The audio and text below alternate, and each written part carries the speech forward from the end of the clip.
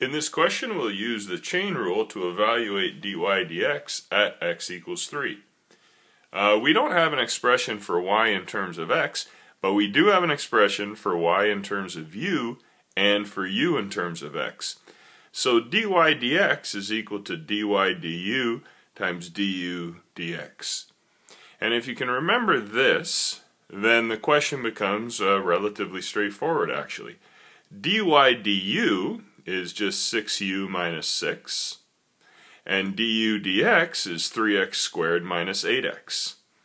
Now, we should substitute x cubed minus 4x squared in for u,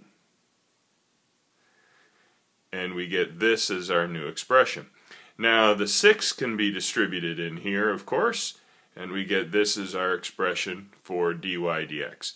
Now, we were asked to evaluate when x equals 3, so we simply substitute an x value of 3 in, use our order of operations, and we get a value for the derivative of negative 180.